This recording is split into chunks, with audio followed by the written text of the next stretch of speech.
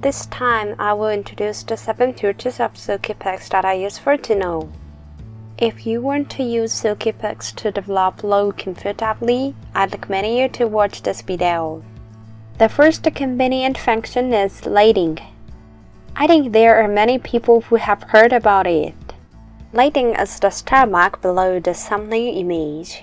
This is a function that most cameras have and can be set within the camera as well. The lighting set in your camera can be displayed on SILKYPIX. When you can check the focus and flow in your camera, if you give a lighting in your camera to images you think is good, that lighting will be carried over to the images when you open it in SILKYPIX.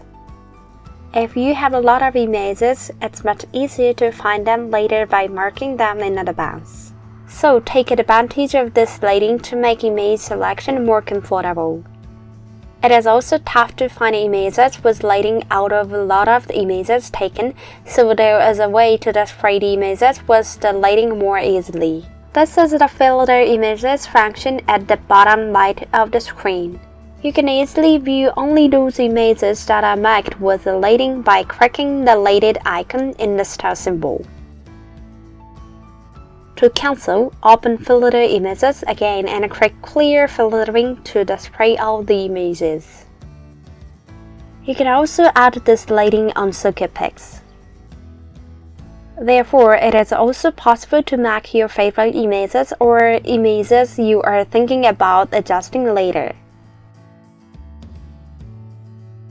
The next useful function is Shortcut Keys Settings. If you place settings on the display and click Shortcut Keys Settings on the screen, the key settings screen will appear. The left column shows the function of SILKYPIX. The middle column is the current shortcut key that is set. This is a convenient function that allows you to apply the function simply by entering the set key on the keyboard. Here, you can check the keys that have already been registered. For example, you can press Ctrl+D to display grid. Press again to cancel the display of the grid.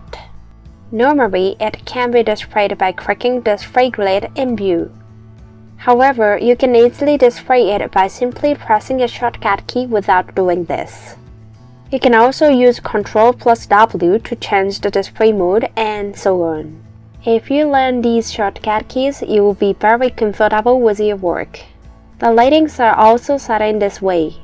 Therefore, lightings during image selection can also be performed comfortably. You can customize this key setting for yourself. In addition, you can set a new key for a function that has not been set. In the preview section, I introduced the function of lighting for images. However, there are other features to mark your images. This is the User Mark function at the bottom right of the screen. Select the image you want to mark and press the 5-color mark in the lower right corner to mark the selected image with the same color. There are 5 colors, so please use them as a mark with some meaning for everyone. For example, if you want to print, you use a blue user mark, or if you take portrait photos of multiple models, you can change the color for each model. It takes time to mark each one, so I will introduce the method of multiple selections. If the images you want to select are in line, clicking the first image and then clicking the last image while holding down the Shift key on the keyboard selects all the images between them.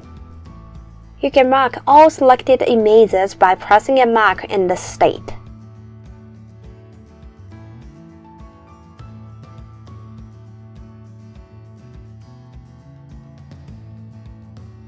You can also hold down the Control key on your keyboard to select frames one by one in succession.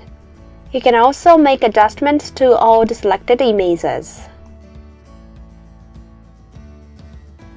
You can also narrow down the display by color using the Filter Images introduced earlier.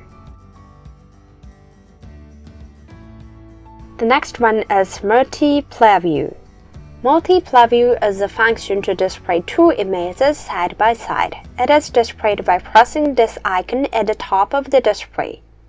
When you adjust this image, you can see that the image on the left is changing. The right side is the state before adjustment, so you can compare two images side by side in this way. If another image is selected, only the left side changes. Therefore, you can compare which image is good when there are similar images. For other users, deactivate Link Display Mode and click Reproduction Preview Mode. Then you will see the image with the adjustment reflected in both, and you can zoom in or move only one of them.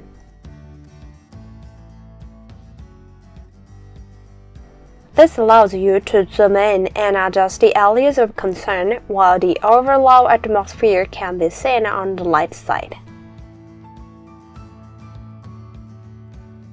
Clicking Display the image with the photo parameters while holding down at the bottom right allows you to compare before and after adjustment between the enlarged image and the whole image.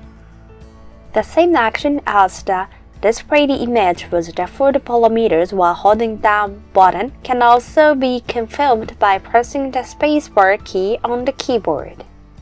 By utilizing these convenient functions, you can perform operations quickly. The next useful function is to select a skin. This feature increases the size of icons and text. Use this when the resolution of the monitor is high and the characters and icons become small, making them difficult to see. To change, click Settings and then move the cursor to the bottom options. Then you will see 3 more items and click Select Skin at the bottom to display it.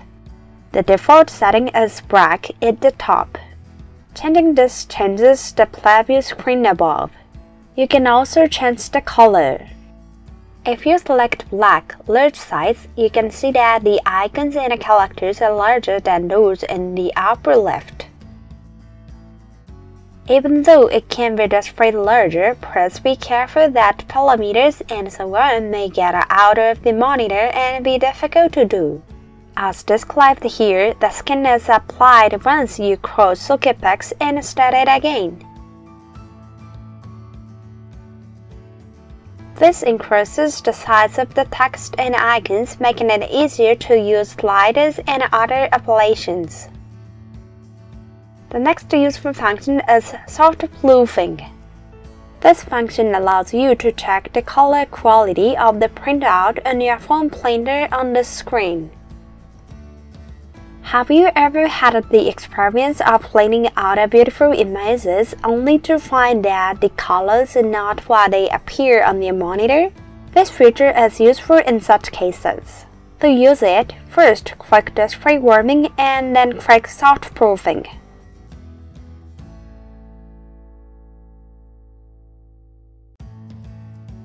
At first, the top is Color Management on the printer side. Set this to Perform Color Management. The display will then increase below, so click Print Color Space. Doing so displays the combination of printer and paper. The types of printers listed on your computer are displayed here. The paper type is displayed next to the name of the printer. If it doesn't appear, you will be prompted to download the ICC profile from the printer manufacturer or paper manufacturer's site. For example, if you select photo paper Z in SILKYPIX5v2 here, the display will reproduce the finishing color. If you try to use a different type of paper called matte paper pigment on the same printer, the color of the paper will change. Because it is matte type paper, the finish is reproduced in such a way that black floats slightly. It is important to note that in order to make this display more like the printed result, the monitor needs to be color managed. After viewing the finished image, you can adjust it further to bring it closer to your image. This soft proofing function allows you to select the type of printer and a paper that you want to print, and then check the finished image before printing. In addition, The settings on the printer driver are important for printing close to these colors.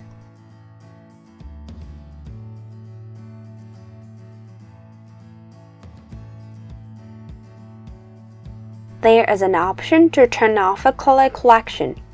Then you need to make sure that the printer's color correction is not applied.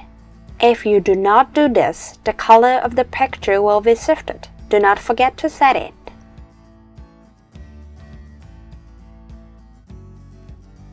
Use the useful features introduced here to enjoy the low development of SILKYPIX easily. You can try this software for free for 30 days. Please refer to this video to try it out. I will continue to introduce useful functions of the SILKYPIX, so please register this channel. Then, thank you for watching.